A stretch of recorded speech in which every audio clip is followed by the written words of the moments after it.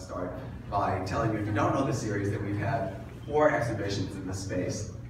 It's been so great, and I want to thank Seb and Julie and Agnes and the whole team here at 836, first of all, for inviting us to do this, because it's been really great. So before I forget, thank you. And I want to talk about the show. My name is Tom DiMaria. By the way, I'm the Director of Creative Growth, and I'm really happy you're here. I know most of you.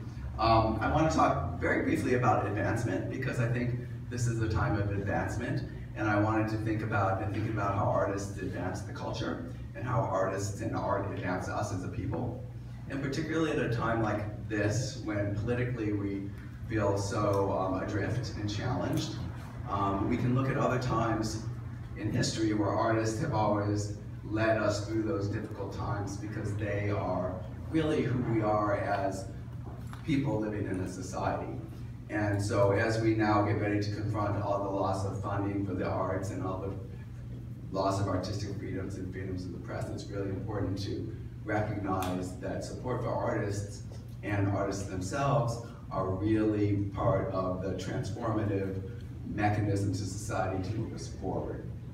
So it's a very important time.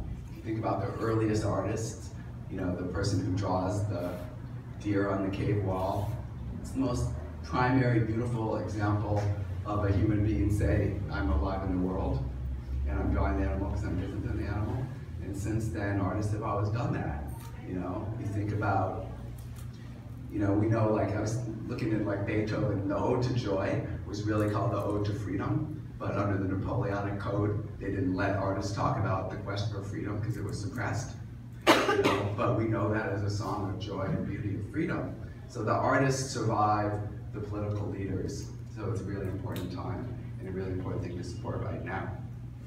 And the other kind of advancement is particularly the advancement of the 2 artists that we're showing tonight.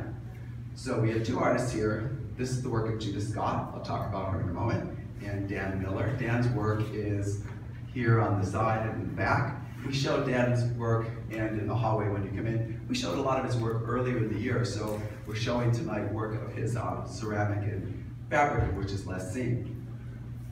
Now, both Dan and Judith broke a couple of glass ceilings.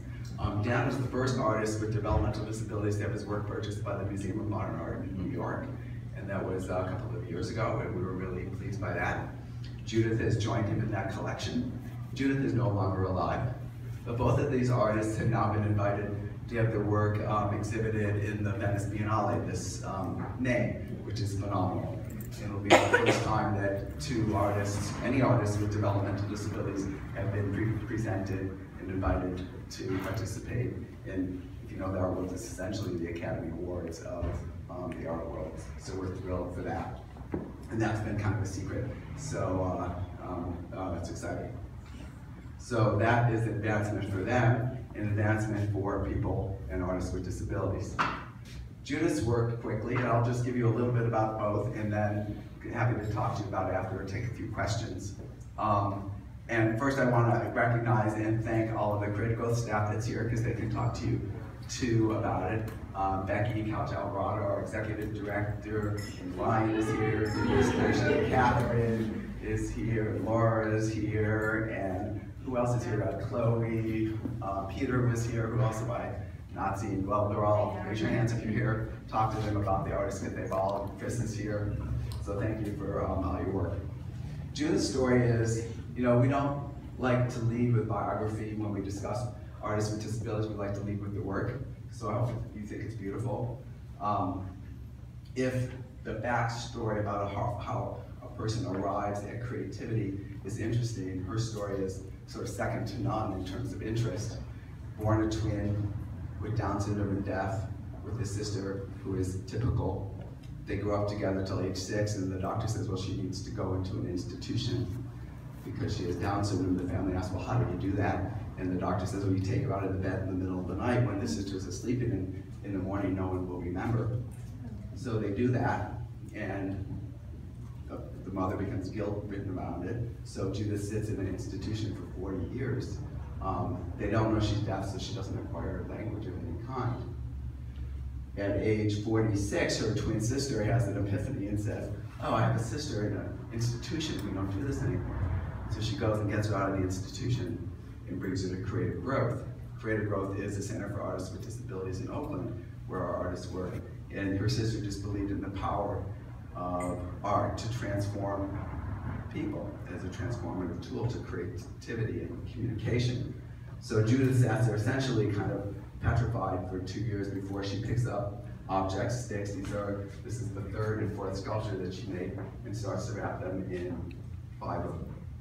And from the first ones till whatever, 21 years later and 120 sculptures later, she did it obsessively. The work is often objects that she picked up from the studio. We say appropriated if it's art history. We say stolen if you were in the studio those days.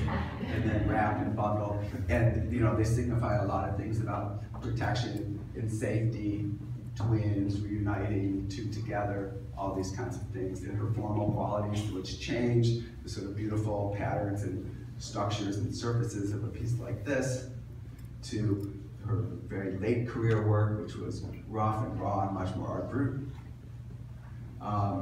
And then her colleague, Dan Miller. Dan is an artist on the autistic spectrum, pretty much nonverbal, whose mother years ago tried to get him to speak by sitting with him every day and spelling words. And he didn't speak, but he was absorbing the spelling of the words. And 20 years later, when he started to draw and paint, all the spellings that he learned came out. So these are all word patterns and sentences, and they form both his communication with the world and this all other kind of contemporary, beautiful aesthetic presentation and form. So the artists advance, the artists speak to us about ways that we don't necessarily understand how we are all the same as humans, whether we use language or not. And I think that's really what artists have always done. So I'm not going to say too much more than that, other than I'll take maybe 1 or 2 questions, and then happy to talk to you